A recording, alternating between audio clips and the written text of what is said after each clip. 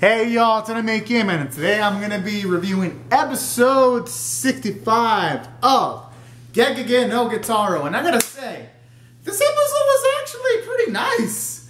Going in, just off of like the animation quality, we got a few of these shots. I was thinking, this might be one of the weaker Gegege no Kitarou episodes. But then I like how my impression of what we were going to get was completely changed, because once we started getting in some of the hammy dialogue, like when, and I mean hammy in a good way, like when Shoji, Cat Chick's uncle, saying shit like he likes the jokes of the governor, and that's the reason why he was able to notice that he's probably an imposter. And I like how during those sequences you have Kitarou, Cat Chick, and Mana not really believe him from the start until the Yokai Miabo shows up and then puts Kitarou and Cat Chick under hypnosis. Like, stuff like that really made the episode lively, because it set itself up for a lot of unique situations. Because, for one, what I like about this episode was, it wasn't Cat Chick, Kitarou, or even Mana that resolved the situation. It was actually Shoji, Mana's uncle, that actually resolved this situation. And that's what really made this episode pretty damn fucking good. And let me explain why. The reason why it made this episode good was because it was unexpected, and it led to a lot of hilarious situations. Because near the end, when it comes time for Miabo about to concoct this plan where he was going to get like this liquid, and he was going to spread it to the world because he wants the town that he lives in, Totori, to like prosper and get more people, but he's going about it the wrong way because he wants to do it through hypnosis. And then you have Shoji trying to explain things like it really isn't legit if you can't do it through normal means. And what I like about this is when you see this yokai try to escape, I like how Mana throws something at his hand, and then the serum falls on Shoji. And then I like how it built up tension by having like the Blackbeard theme out of nowhere. And that's what makes this episode good, because you have great musical placement to make a scene that's funny even more funnier, because it's like, oh god, this just makes it feel epic and hilarious at the same time. And I like how it sets up where Shoji, out of fucking nowhere, he drinks the serum by accident, gets muscles, kicks the ass of Miabo, and then the situation's resolved. And then Iyumana's like, what was that? And then the Shoji's like, I don't even know. and stuff like that was what really made this episode really lively, because it made it hilarious, it was unexpected, and all the voice actors and actresses were having hell of a fun time. And you can tell Toei had a fun time too, just drawing like the muscles and all of that. So things like that really made this episode lively.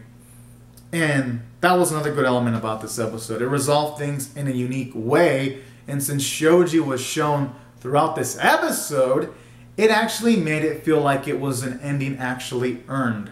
So this is really good in regards to this episode.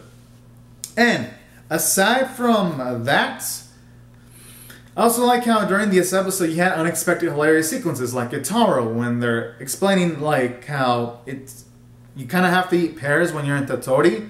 I like how first you see Kitarou disinterested, and then they have this humorous scene where he's like eats a pear, and then all of a sudden he's like delicious. And what makes that scene work is because you have Kitarou from completely not giving a shit to him actually enjoying the food there. And that, I think that worked humor-wise because it was something that I didn't see coming. So things like that really made this episode work. The humor worked because it built your expectations towards something, but then it actually gave you something else. And that's what made it good. So that's how I felt from a story standpoint. It was good. And the yokai in this episode was unique because Miabo, his goals weren't really anything negative. I mean, I guess you could say he wanted to put the whole world into hypnosis, but he wanted to build the population of Totori so that it would be rival the populations of the biggest cities in the world, like New York. So he had good intentions, just it was the wrong means of doing it. And that's also what made this episode pretty good too. Because it wasn't a yokai that's like, oh man, I want to take over the world. And don't get me wrong, I love yokais like that. No.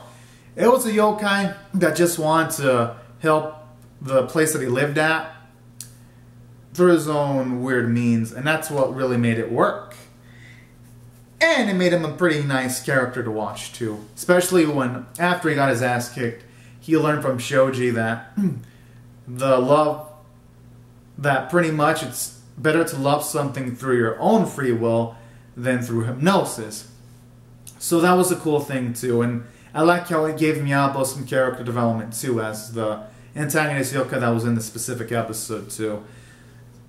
And then seeing him at the end, like, just live peacefully at Tottori and all that was pretty nice. So that was cool too, and it was unexpected to see a development arc for an antagonistic yokai, at least at the start. He's not antagonistic anymore, but that was cool. So that was another cool element about this episode. In Shoji, it was a cool element to see some of his quirks, like him being a fan of Neozama's jokes and writing them down, and then seeing his other quirks, like, say, his love for Tottori. So that was also another cool thing about this episode, because while we didn't get character development for any of our main cast, we didn't need it, because this was Tottori's and Miyabo's episode, and it really, really helped out, because these two characters were hilarious. So that's why I thought, from a character standpoint, this episode also did great.